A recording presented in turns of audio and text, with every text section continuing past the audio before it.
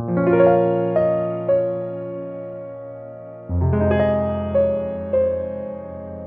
the name of the Father, and of the Son, and of the Holy Spirit.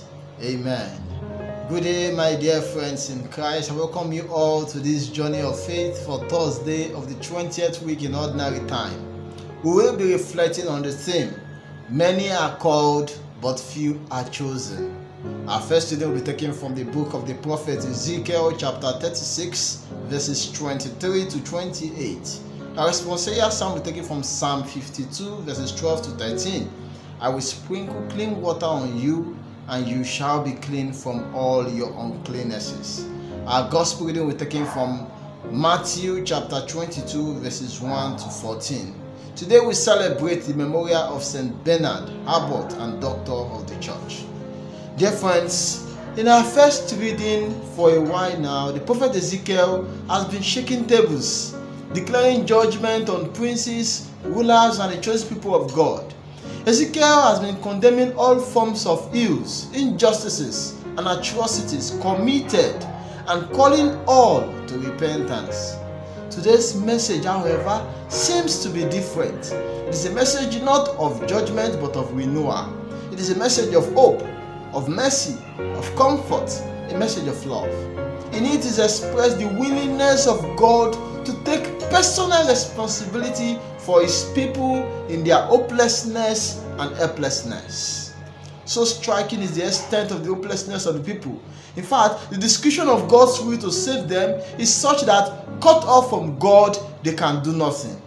Having brought God's name to disrepute, sold themselves out as slaves to other nations, messed themselves up with filth and idols, hardened their hearts, and eventually lost the Spirit of God. More striking, however, is the renewal and cleansing God is promising them. He says he will vindicate his name. He will bring them out of the nations and settle them in their land. He will cleanse them from their uncleannesses and idols. And with a tender love, God professes ownership on them. He says, "You shall be my people, and I will be your God."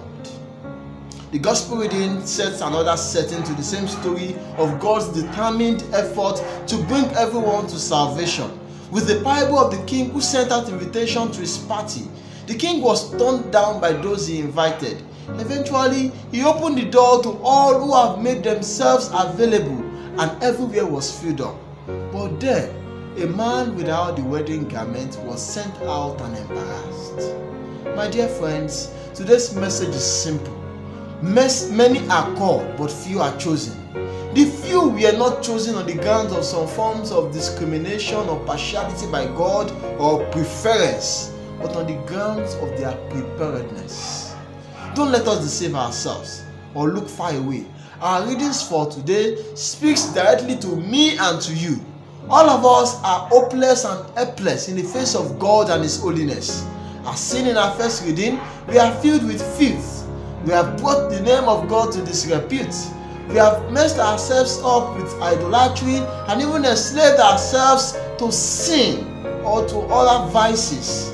But God is ready to overlook our shame and poor and pitiable state and accommodate us in his feast. He only requires from us a wedding garment. Dear friends in Christ, is that too much to ask?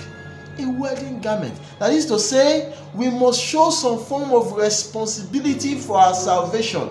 The universal will to save us is not without some individual sense of responsibility.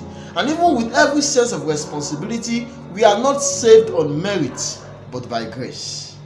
Our dear St. Bernard, whom we celebrate today, lived through the challenges of this world with a high sense of responsibility that today is known and revered as a doctor of the church. St. Augustine it was who admonished us that the God who created us without our permission will not save us without our cooperation.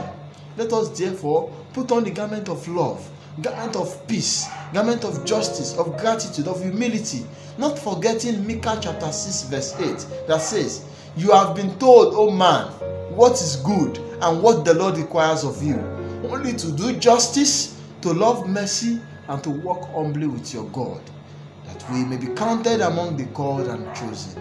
And may the blessings of Almighty God, the Father, and the Son, and the Holy Spirit come down on you and remain with you now and forevermore. Amen. Do have a blessed day.